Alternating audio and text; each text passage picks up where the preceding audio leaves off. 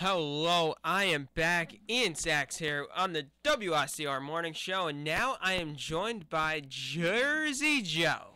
Happy to be here. My dreams were partially crushed this weekend. For people who don't know, I'm just a huge Auburn Tigers fan, and so I was writhing in pain when they lost this game to Texas A&M. Ian, if I told you Texas A&M struggled against UL Monroe last week, and they won 21-16, Kyle Allen had one touchdown, one interception, and in this game, Auburn had no answer. He had 4 touchdowns, 1 interception. He just moved the ball at will.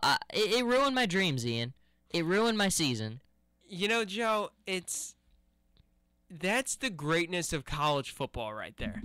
That one week, as you said, you can struggle against a nobody. At home. Come out, play the number 3 team in the country, and win. At their place. Unbelievable. I mean, it was just we were just having a conversation about this. This season in college football, it's been historically good. Even going down the wire in the last couple weeks of the season, nothing is for sure. We were just looking at everybody's schedule the rest of the way. There is a lot of room here. We're really going to be unsure of who the top 4 is going to be until maybe the final week. Nothing's for sure. We might not even know then. No. And that's going to make a whole other conversation because legitimately, I'll give you my top 4, and I want you to give me your top 4. But right now, my top 4 is Mississippi State, Florida State, Alabama, and Oregon. And then TCU at 5 looking in. But I think when you look at these teams, there's really no sure thing. Mississippi State's got Alabama this week. They could very much lose that game. They say play Ole Miss the final week. Florida State the rest of the way, it's pretty easy. But you look at Alabama, they play Auburn still rivalry week. They play Mississippi State this week. Then, there's no sure thing here. Could a team like Auburn come back? Could a team like Ole Miss come back if they finish strong the rest of the way? It's really a possibility. I think we're going to end up right back where we were a few weeks ago. If you look at it, I have Alabama coming off of that great win against LSU. What a phenomenal matchup. Every single year, those two teams, such a battle, always right around Veterans Day, and really just a phenomenal game. I was going crazy watching this game. I remember, I think it was maybe about 3 years ago, these two teams battled to a 9-6 victory for LSU. That was the year that they ended up playing each other in the championship. Yeah. And I remember thinking to myself, that was one of the greatest college football games I've ever seen. Yeah. No touchdowns scored in the game, all field goals, and just an absolute battle of wills on defense. And that's exactly what we had here. Now, granted, the quarterbacks were mediocre at best, so I don't know how much of it you attribute to that, how much of it you attribute to the great defenses, but still just a phenomenal battle there. But I think that Alabama takes the momentum from that game, knocks off number 1 Mississippi State, but then in the final week of the season is going to lose to Auburn. I'm with you. Yeah. So then we've got, do you go with Mississippi State, but they lost to Alabama? So do you go with Alabama? Well, they lost to Auburn. Yeah. So do you go with Auburn? Well, they lost to Texas A&M. Yeah. So let's go with Texas A&M then. It's just gonna be absolute chaos the rest of the way. It really is. And the thing that drives me nuts about LSU is their defense is so good. Their running game, Leonard Fournette is terrific, but Anthony Jennings is horrible. I'm sorry. He's horrendous. If you had a somewhat capable quarterback on that team, they would be a top 5 team in the country because their defense is that good. They have that good of a running game. But Anthony Jennings, it boggles my mind that LSU can't find someone better at quarterback because he really is just bad. There's no way around it, and I feel bad calling the guy out, but he's terrible. He really is. Joe, you said if LSU has a good quarterback, then they would be a top 5 team in the country this year. And I agree with you. But then, as you were saying that, I'm thinking to myself, that's exactly what we need. Another top 5 team from the SEC West. Yeah. Oh, my God. Auburn. As if we don't have enough of those. It's just the thing, like, why we give the SEC so much respect is just at a different level. And kind of going back to your thing about Mississippi State, I'm with you. I think Alabama right now, I'm leaning towards them for that game.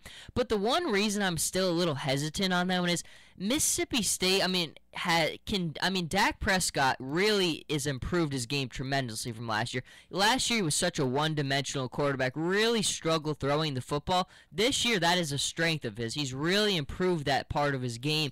And I think you look at this game this week, and Anthony Jennings is maybe one of the worst passers in the SEC. And now you're bringing in a guy like Dak Prescott who's a threat to run and throws the ball well. I think that's why I'm still a little hesitant, because I think Alabama hasn't faced that too much this year, a guy as dynamic as he is. So it's going to be an excellent matchup, but as always in the SEC, you just never know until the game actually starts. No, and really, I just do not think that Mississippi State can run the table in the SEC West. I think it is pretty much with this year with all of those top teams, I think that there is no way that anyone can run the table there. And hey, we've seen it so far. They're just the last team that has to go down. Yep. Mississippi State lost. Or no, Mississippi lost. Auburn lost. Alabama lost. So they're just the last team that has to lose. And it might be unfortunate for them that their loss is going to come at a late portion of the season, because it's all about when you lose. It is. But here's the thing I like about the committee is I think this committee is a little bit more forgiving of that. I mean, we saw a couple weeks ago when their first bracket came out for the playoffs, they put Ole Miss still in there, even though they lost that game to LSU, which they didn't really consider that was just such a big game against a great SEC team. So I think the committee will be a little bit more forgiving on this, but it's like we keep saying, it's still so difficult there because you're going to have so many good teams around that same ballpark. How do you differentiate them? I mean, the one team we really haven't talked about is Florida State. And Florida State hasn't lost a game in 2 seasons now, but they've been nowhere near as impressive as the Mississippi States, the Alabamas, even a team like Auburn, who, in this game struggled and lost. They haven't been as impressive as Auburn. They haven't been as impressive as TCU. And they've got to stay there, though, because you can't take them down because they haven't lost a game. But it just goes to show you there, there's just so many difficult options we have to consider. But that's why I love the college football playoff. Yeah. Because, you think, oh, Florida State, they haven't lost a game in 2 years, so they have to be there, but they haven't looked as impressive as a lot of those teams from the SEC. So, what, we're going to have voters decide which team is better? No. Put them on the field. Put them on the field and have them see which team is better. That's the only way. Which is why I absolutely love the college football playoff. And another reason why I love it is with everything, someone's going to get left out. Yes. In the March Madness tournament, number 69 gets left out. Yep. There's always going to be that team, oh, we should have been in instead of this one. In college football, with the BCS, it's been the top 2 teams playing for the national championship, and that's it. So number 3 gets left out. Right now, that would mean Alabama doesn't get a chance to play for a national championship. Yeah. And that's why I think right now they're getting it right. They got it right. This is the direction to go in. But there's definitely, like you said with the NCAA tournament, we can live with that last team not going in. At the end of the day, like last year was Southern Methodist University. It was kind of like, okay, they could make a case for them to go in, but no one's losing sleep about it. Even with the top 4, you're gonna maybe leave out a team like TCU, maybe a team like Ohio State, and that's just kind of unfair because they've been unbelievable. I think this is a great start. No one should complain because they're finally getting it right, but there's definitely room to improve. Let's look at this. If you had the top 8 right now, you could have Bama, you could have Mississippi State, you could have Florida State, you could have Oregon, you could have TCU, you could have Arizona State, you could have Ohio State, and you could throw in an 8th team there. I don't know who you would put, but I mean, it's just unbelievable. That would just be like in my dream something I think of. But it's good right now, but there's definitely room to get better. You know, if we did expand it to an 18 playoff, you know what it would be? It would be the 7 teams from the SEC West and Florida State. Florida State. Only because they haven't lost. Oh yeah, that's pretty good, Ian. Yeah. That's basically it. But no, all joking aside, it's so much better that number 5 is getting left out than number 3. It is. Because yes, as I said earlier, someone has to be left out, and you know, number 3 has a lot bigger claim to competing for a national championship than number 5 does. And even the thing like TCU, I'm a big Gary Patterson fan. I've always my favorite player LT. He went there, so I've always been a big fan of the program. But it's just the Big 12 is just not as fair because there's no championship game, and at the end of the day, that's just compared. I mean, you look at a team like let's say Mississippi State goes out and they beat Ole Miss in the rivalry game. If then they still have to play that SEC championship game, and you're not playing a small team like Kansas. You're playing a team like Georgia or Missouri, and I mean they've had their ups and downs this season, but those are teams that could beat you any day of the week. It doesn't matter if you're Alabama, if you're Mississippi State, whoever you are. Those are teams that can beat you any time of the week. I mean, it's just the nature of the SEC. Any team, I mean, I think the championship games just kind of separate things a little bit. I think it's unfair. And really, if you put a team like Georgia or Missouri in the Big 12, oh yeah, I'd say they win that conference. If you put Georgia in that conference today, Georgia, you're 100% correct. I mean, teams like Baylor, I think we all like the flash with Baylor. Baylor would be exposed in a second against a team like Georgia. They really would. I mean, it's just the SEC at the end of the day is at a different level. You saw last year the only difference that set apart Florida State and Auburn was Florida State had the big arm passer in Jameis Winston. Auburn did not. Florida State had not been tested by any defense to that point. You saw Auburn, who had the worst defense in the SEC last year, push them around. They really got pushed around in that game. It's just the SEC is a different beast. It really is. And the one thing that I'm nervous about, though, is that the committee is going to favor conference champions. Yeah. So, of course, the SEC champion's going to get in. There's no question about that. Florida State, provided they win out, and even if they don't, I think with the body of work that they've done this year, and especially when you look at the last 2 years, they're getting it. And that's the hard thing for me, too, is, I mean, if Florida State just did this season, they were still undefeated, I think you have room to kind of move them down a little bit, but it's just when a team hasn't lost a game in 2 years, it's really hard to take them off. I think if it was just this year, Florida State might not be number 2, but they would still easily get into the playoffs. Definitely. Especially if they run the table. There's no way that they could say they are not one of the top 4 teams in the country. Agreed. No way. No way. So, you know, you're going to have the SEC champion. You're going to have Florida State. That's pretty much 2 locks.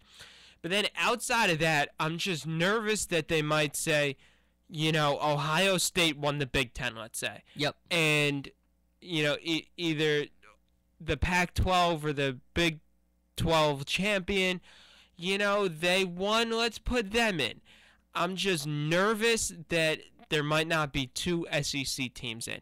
I think that there absolutely 100% should be. And my top 4 are Mississippi State, Florida State, Alabama, and Oregon. The same 4 as you, Joe.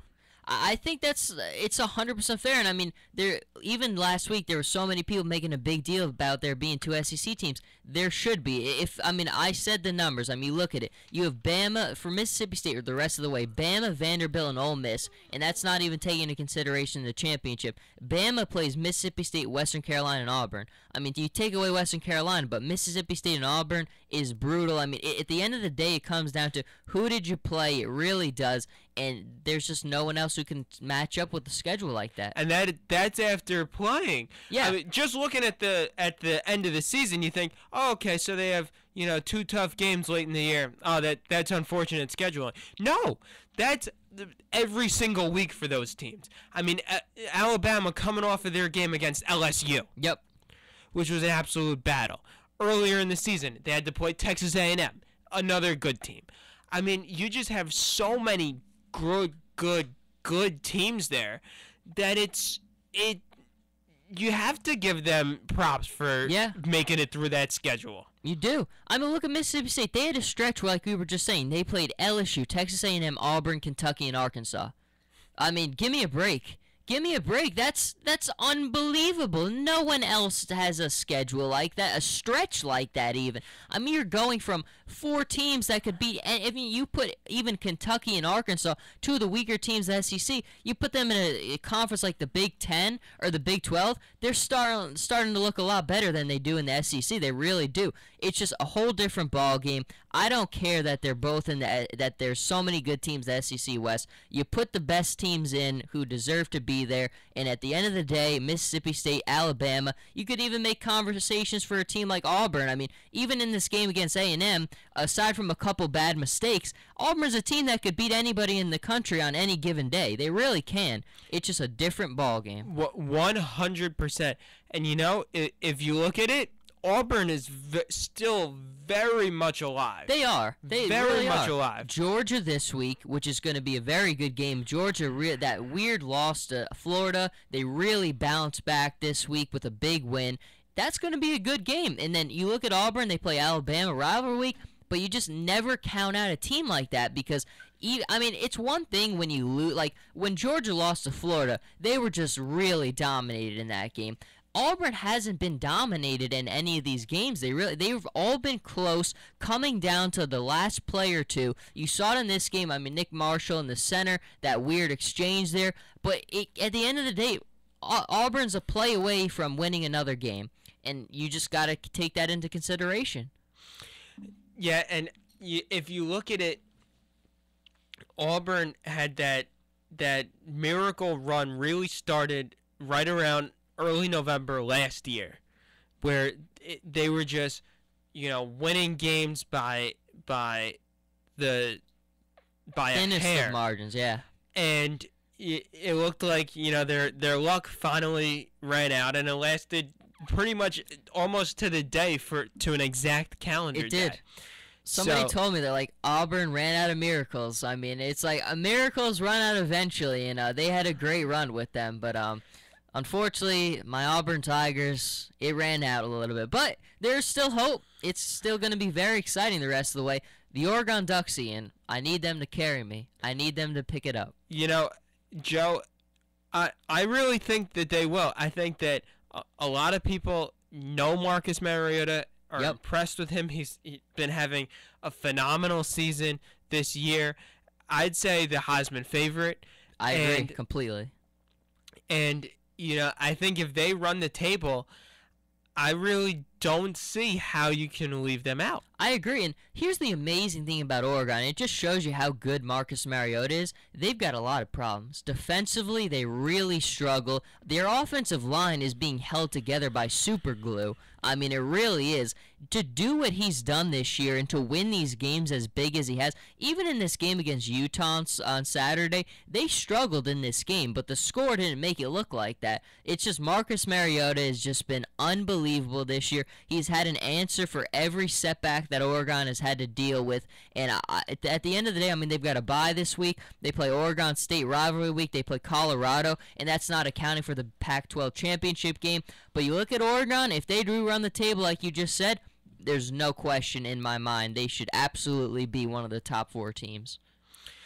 It's going to be an exciting finish to the college football season. Certainly, Joe, I can't wait for the final few weeks here, and then we got the championship games, and then we finally see set in stone the 4 teams that are going to make the college football playoff, and then they're going to they're all out there on the field in January, and it's going to be so great. Oh, my goodness. I just cannot wait for this. It's going to be so exciting, Joe. It is. I think the committee needs to call in on this show, and they need to get our take on it, because if they don't do something I like, I'm not going to be very happy about it, and I want them to fix it. So I want them calling in the show. You know why they have to listen to us, Joe? We demand greatness, Ian. That's the name of the game when we come on the air. Demand Greatness. I mean, that's a good show name right there. It is. Demand Greatness. It is. No one else has that. I think whenever we do these weekly segments Monday morning, it's going to be Demand Greatness. Well, I mean, what better way to start off your Monday than demanding greatness? I mean, that's a good way. You want to set off the week on the right tone. That sets you up for a great week. It does. We got a day off on Tuesday. I mean, it's just a great week. We brought you greatness on this Monday morning, talking college football. You had your NFL stuff. It's just phenomenal.